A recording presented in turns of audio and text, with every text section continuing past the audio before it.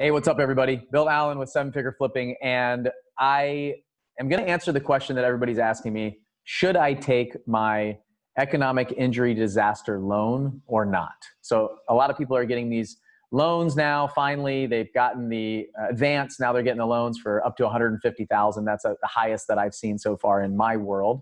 And so they're asking me, what did you do? And so I just want to answer it here. I want to answer what I did, why, and what I would recommend you guys do in your situation. So I'll talk about my situation a little bit, where I was, and then answer the question, should you take it or not? And hopefully it's a quick video.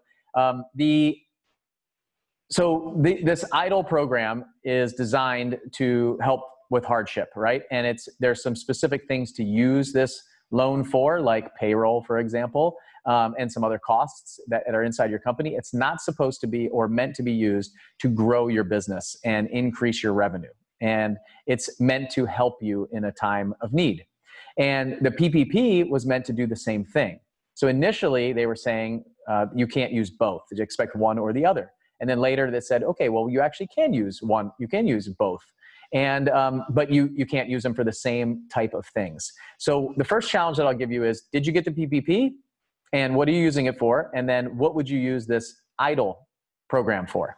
So think about that first. And that's kind of where my answer ran into. So I'll give you my story. So I have a company called Blackjack Real Estate. We're wholesalers and house flippers. We are active business. That company, when all this stuff happened, the CARES Act came out, I read it, I applied for EIDL. And then when the PPP program came out, I applied for PPP. And in all the companies, I basically wanted to apply, then I'll make a decision of what I do. We were awarded the PPP for both companies, Seven Figure Flipping and Blackjack Real Estate. So we got those loans. And then this EIDL program was still taking forever, right? It was pretty much the thing that happened last for most of us. So, and some of you didn't get PPP and you're only getting EIDL, or some of you got PPP and didn't apply for EIDL. So wherever you are, I think that matters. So we got the PPP loan for both companies. So the Paycheck Protection Program for both companies. And we've got that money in both companies now. So then what I got an email from the SBA where we got the advance. So we got the $10,000 in our account for both companies. So that's going to come off our forgiveness of our Paycheck Protection Program. So when I fill out my Paycheck Protection Program forgiveness, which I just did a video and posted here about that too, if you want to see it, but I'll reduce that by $10,000 and that'll be my forgivable amount. So now I got an email saying, go into your portal, and Blackjack Real Estate, my real estate company, was denied the EIDL program. So that loan, that economic injury disaster loan, was denied. So it was denied on the case and facts that it doesn't fit the Small Business Association rules for a loan. So if you read the SBA guidelines of who is eligible and ineligible, passive investors are ineligible. So rental property investors. So they lump all these real estate investors together, and it could have been what we file on our tax return, but I pay active income in that business. It's an active business, just like a shop, just like a store. I pay self-employment tax. So it's very clear that could be argued that that's wrong. So some of our seven-figure altitude members have appealed that and are in the process of getting their account reviewed. And if that's you, I would recommend you appeal that process too. And so if you got denied, I think that there's an argument to say that I'm an active business. And if you need this loan, then go out and appeal it and fight back and say, hey, if this is why you denied me, or tell me why you denied me more clearly. So think about that. And then the other company, so I didn't really have a choice in my Blackjack Real Estate company. So no choice, got denied. I just moved on because I got the PPP money. So I'm also going to talk in a minute about what if I got it with my real estate company like you. So then my seven-figure flipping company is more of a kind of marketing company, information, mastermind, coaching type organization where we help other investors grow their businesses. So that company got approved for $150,000 EIDL loan. So this economic injury disaster loan, $150,000. And what I did was I said, well, I got the PPP. I'm going to do some research. So I went into my portal, I looked at it, I was approved for $150,000, and I said, I'm gonna go do some research for a couple days and get all this information and then decide. Because remember, it's supposed to be used for payroll, It's supposed to be used for expenses like that. It's not supposed to be used to grow your business if you're not having an economic problem right now. Or think about, I could potentially have a problem in Q2, Q3, Q4 coming up. Then I might start to need it, right? So what am I going to use it for? And at that same time, the PPP was going from 8 weeks to 24 weeks of covered costs. And so that's still in the works right now. If you watch the other video, I talk about that. So I started to question whether I should take it or not. And I took 2 days to think about it. And then I went back into my portal and I noticed it went from $150,000 to $20,000. So they immediately took $130,000 away from me because I didn't make a decision right there. So put a pin in that for a second, because I think that's a big key. If you got approved for $150,000, I'll tell you my recommendation here in a minute.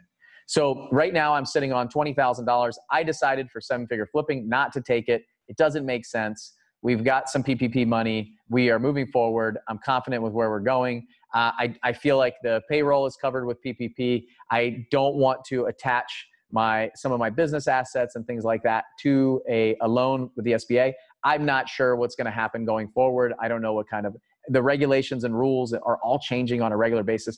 $20,000 to me just wasn't enough. Even $150,000. Initially, I would say, okay, I'll take this loan. It's low interest, 3.75% for 30 years, right? With deferred payments in the beginning. So I said, well, that's like free money for us as real estate investors, right? But in that business, it just doesn't make sense for me to take because I don't need the loan. So let's say I did get it in blackjack real estate, my real estate company, just like yours. So I got $150,000. My recommendation is, if you got a loan in your portal right now, is don't wait and just accept it. Like, say that yes, because you have time to read the documents, the loan documents and the paperwork. So what I did was I didn't accept it, and I went and read all the documents, loan paperwork, and decided I wasn't going to take it. Went back in there, and then they did the takeaway. They took $130,000 away from me. You don't want that to happen to you if you go 2-3 days and then decide that you do want to take it and it's gone. So right when you get it, accept it. I believe you have 30 days to review the documents, see what it's like, and sign the paperwork, and then you'll get the money. So we have some people in our mastermind group who have gotten the money. We also have some who have accepted it and then are reviewing and determining whether they're going to take it or not. So what's my recommendation? If you don't need it, don't take it. If you need it, you're going to use it. You see some economic injury in the business. You're projecting possibly some lower revenues and forecasting in Q3 and Q4. But you might not be ready to use it right now for what's required to use it for: payroll costs, expense things like that. Like a lot of the stuff that's included in the Paycheck Protection Program. My recommendation is you accept it. You take your time to review the documents, see how your business unfolds, and then if you do take it, is get the $150,000, put it aside, and then just determine whether you need it for economic injury in your business and can defend that moving forward, and then use it. So if not, just pay the loan back, pay the $150,000 back after a month, 2 months, 3 months, and pay it back. So that's my recommendation. A lot of people have asked, like, if we're buying and selling houses, it kind of reads the fact, the current documentation that I read reads to the fact that they're going to put, they're going to look at assets like my depreciable assets, like computers and office equipment and printers and fax machines and stuff like that, as opposed to like tangible, like real assets like the houses. So I don't think right now that it doesn't read to me. And remember, I'm not an attorney. I'm not a CPA. This is just a layman guy reading the application and the terms and small print, that they're going to necessarily like attach it to all of your real estate. But I don't think they have the capability to do that now, but they could in 3 months, 6 months, 9 months. And so we move property so fast in and out of our business. One thing you don't want to do is have to go to the SBA and say, hey, I'm selling this house. Can you give me approval to release a lien if they start liening properties? It doesn't look like that's what they're going to be doing right now, but who knows what's going to happen moving forward. So that's my caution to you.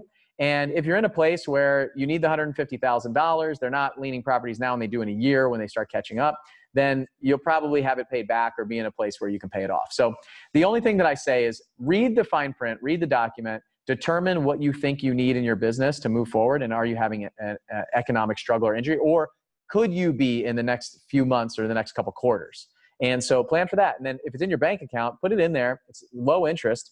And it's almost like a line of credit that you can then pay back. It's just take the $150 and pay it back. So Don't wait to accept it, because it's going to go down really fast. I'm living proof of that.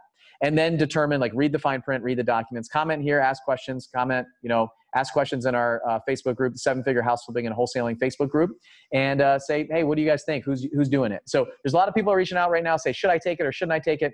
If you're on the fence and you read the fine print, you read it, you're willing to accept it, like, I would say take it, put it in a bank account, put it on the side. I wouldn't spend it. Don't use it don't use it to do all the things that they're saying you can't use it for. Don't use it to grow your revenue, to grow your business, to bring on more people and expand into new markets and stuff like that. It's obvious that that is not the goal of this, right? Follow the rules, do what you're supposed to do, and you'll be fine. But take it, put it aside. If you don't have any economic injury, what I'd hate to see is that a bunch of real estate investors got audited down the road, like a year or 2, 3 years from now, didn't use it the way they should have used it.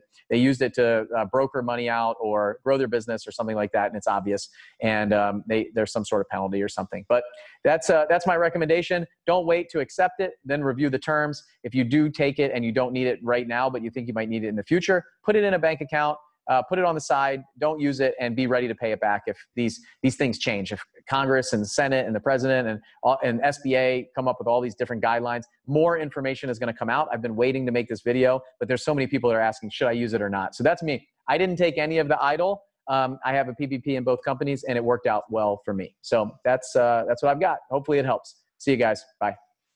Oh, if you want to find out any more information about us or what we do, you can go to 7figureflipping.com. Make sure you subscribe to the channel, like this video, share it with anybody who might need an answer like this or is in the real estate business. And we're also doing this series, 7-Day Flip with Tyler Jensen. He's flipping 4 houses in 7 days. We're documenting it right here on our 7-Figure Flipping YouTube channel. It's like a documentary, a TV show. Comes out every Monday night at 8 o'clock Central Time, and we stream it live. So make sure you check that out. If it's interesting for you, if you watch HGTV or you're a real estate investor, you're going to love it. So check us out here, 7figureflipping.com, right here on our YouTube channel. Thanks so much for watching, and I hope it helps. If it did, leave me a comment, like the video, just tell me what you think. And if there's any other videos that I can make or can share with you, I'd be happy to. See you. Bye.